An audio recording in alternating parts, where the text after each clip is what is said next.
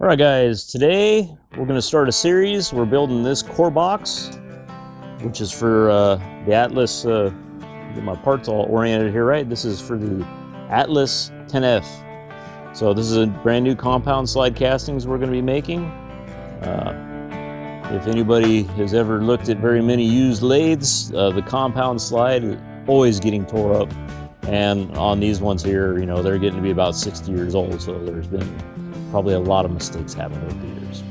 Anyway, let's get in the shop and let's build this thing.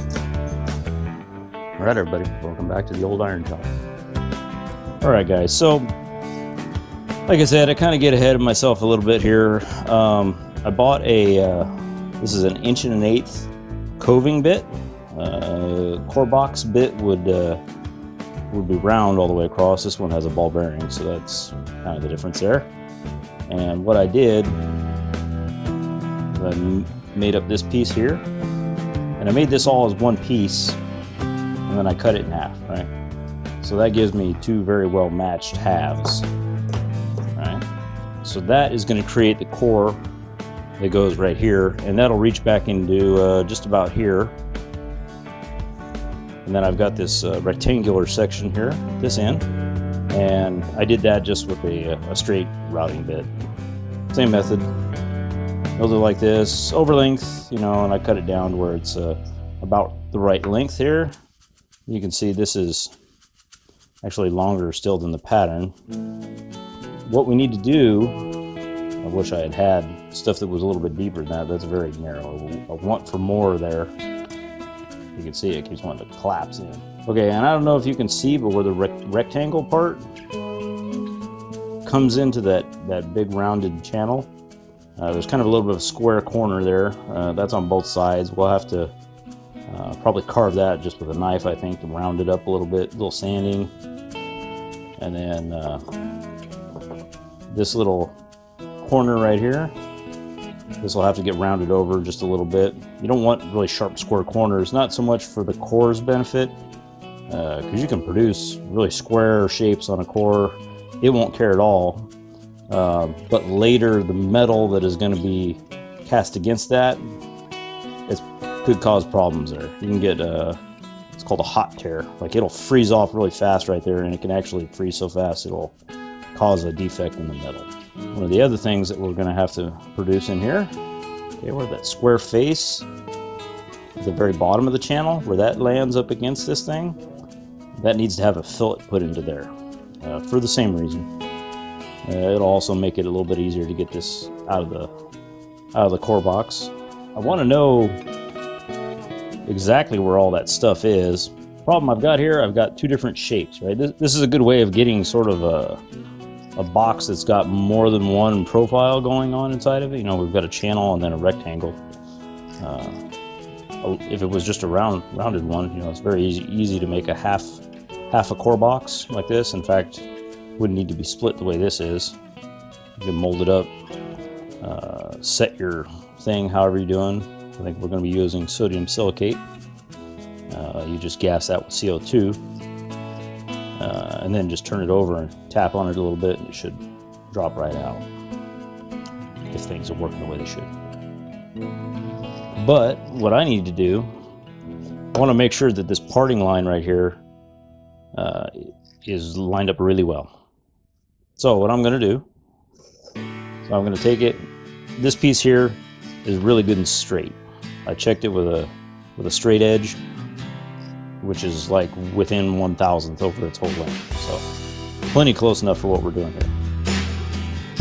So I'm going to hold this all together, and I'm going to just trace the line around the profile, and then on this piece I'll be able to see where everything lines up. All right. You all see that? So now I know where I need to do my rounding over right here, and I need to do a little bit of a chamfering job right there. And there's not very much to do right there. It's mostly just to accommodate the draft that is in this channel. And I don't know if you saw here, but you see the two little lines right there. Those are kind of matching marks, just so I know which ones go together. And this one has one also, and it just has a single line. Part 1, part 2, right? and the matching marks all go together once the box gets assembled. Little flex cut chip carving knife, but it works great for this kind of stuff. So I'm just going to come in here and I'm going to kind of push the knife sort of that direction as I take this cut, so it'll be sort of a slicing cut. And you can see it just makes a beautiful little shaving curl off of there.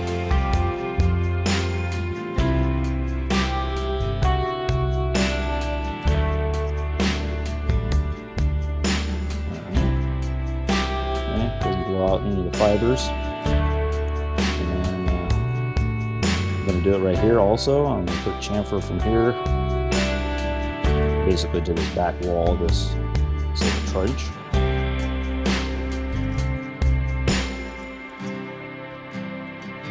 I'm not much of a carver, but I would certainly like to learn. Something I should practice more, I suppose. Yeah, for my spare time.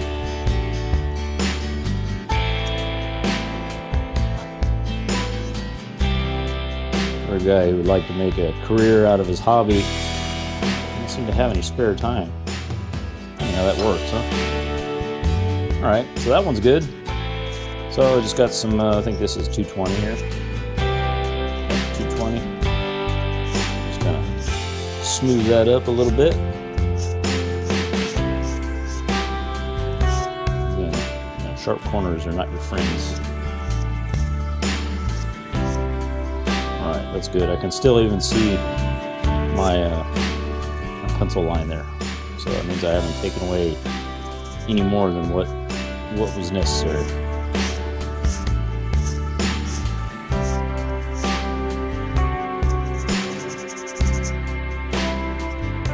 Open grain in that thing right there.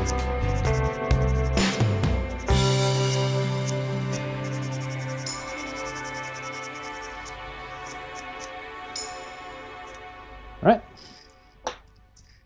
Now we'll do this side, same thing. All right, that looks pretty good.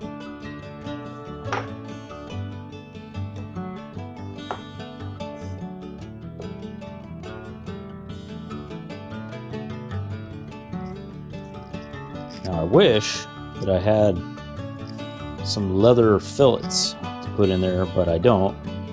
So I'm probably going to end up having to use the Durham's water putty for that. I think these little corners here and that little radius there, that's going to go a long way towards making this work real nice. So let me switch it up and we'll get the putty out. Mix up a little bit. Well, you know what? I take that back. We're gonna have to do something first because, you know, this is not very well attached to that, and I want this thing to have, you know, perfect alignment. All right, if you guys are interested in how we got to be in here, please click on the card up here in the corner, and it'll show you a video about why we're building this pattern. Alright guys, if you enjoy these kind of videos, you like seeing machines being resurrected, pulled out of the scrapyard, why don't you consider subscribing and maybe even support my Patreon channel. It'll certainly help pay for all the little supplies and stuff that I need. It doesn't take much, you know, every little bit helps. See you guys around.